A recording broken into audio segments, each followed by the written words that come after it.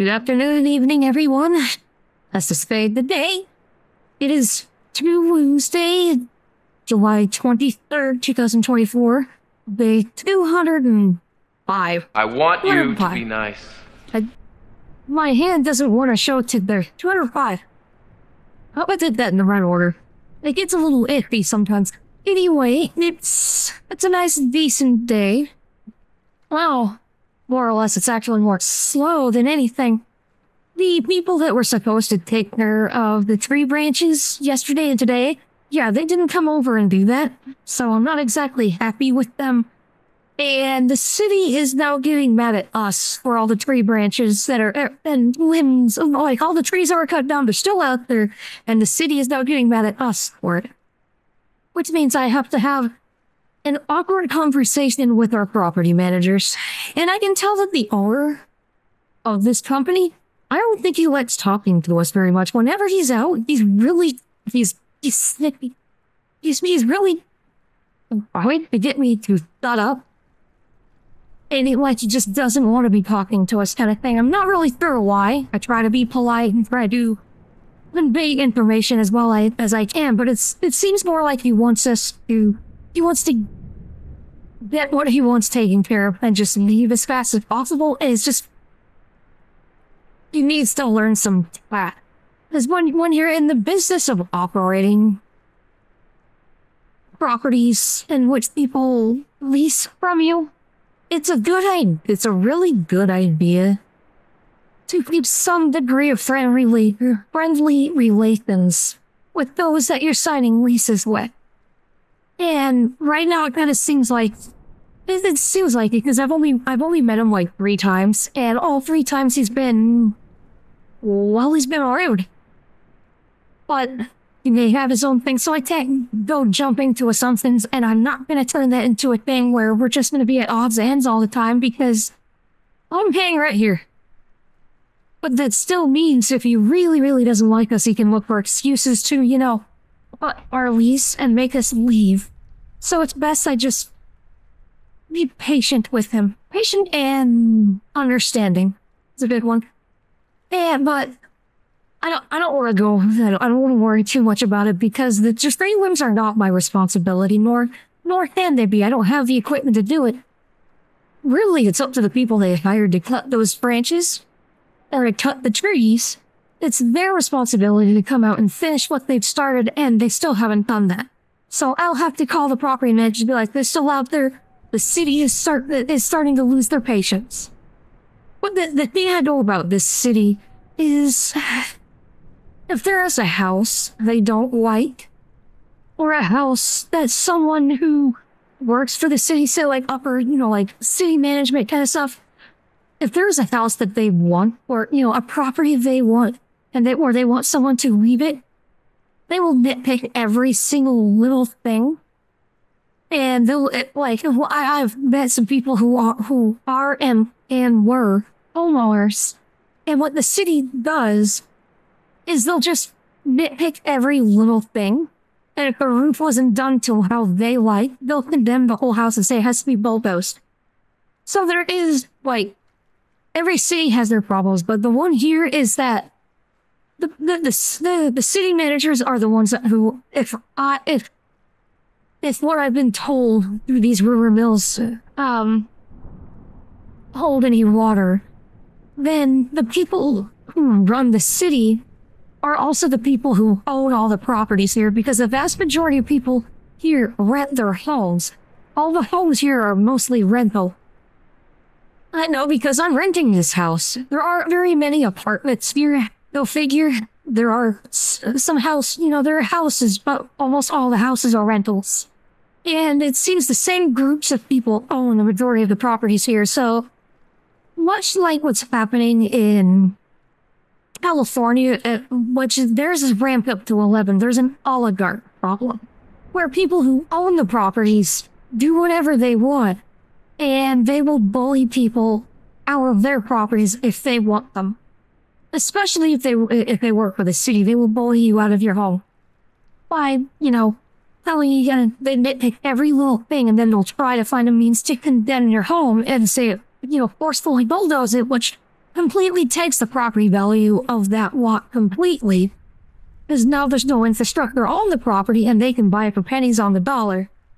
And I have personally seen some of these things happen.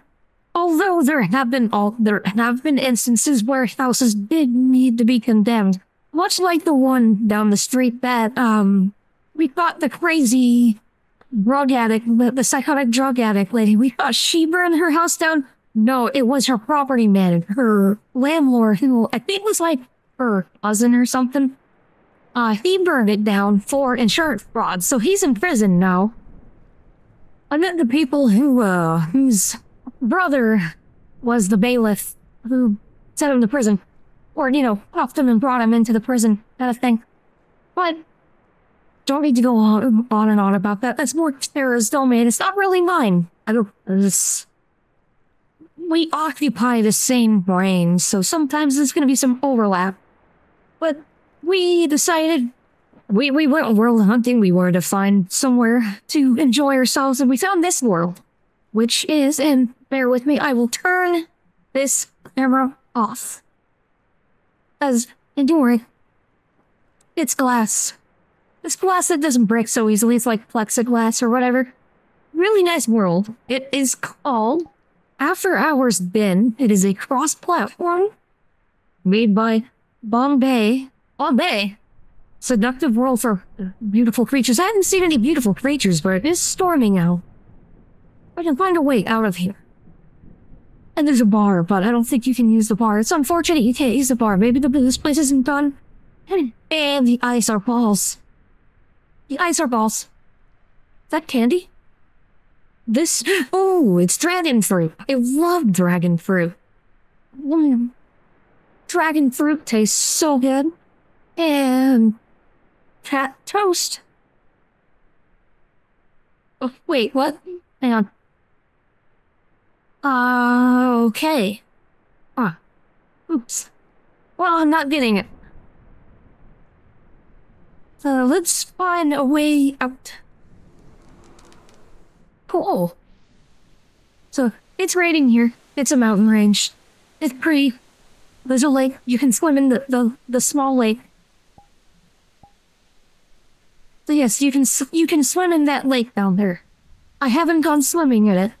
But, well, I did step in it and it had the swimming animation. But it looks like there is quite a bit more to explore here. There's another side to this patio. This is a pretty big patio.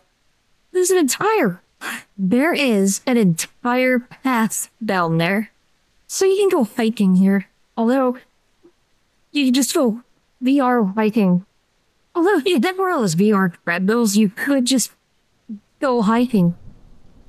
Speaking of, Tara and I really like walking. Maybe we need to get one of those VR treadmills and just go walking in VR. That would be kind of fun. Right here, there's these crystal displays. The area worlds have pool tables. I have no qualms with pool tables.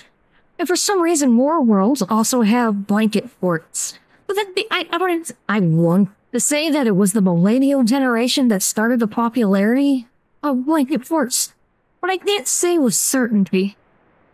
But I'm of the opinion that our generation started its popularity. So there's a chessboard here too. That's cool. We'll go down here. So yeah, there is a TV that you can look on YouTube with. I had to turn it off. Let's see. There's a hot tub. But don't worry, just because we're in a cabin in the woods does not mean it's a hot tub time machine. Don't worry. You won't have to worry about relations with your grandparents. And then there is this down here. Yeah, goldfish. I like goldfish. Although when it comes to the snack goldfish, those who give their toddlers goldfish crackers clearly have never given their toddler whales.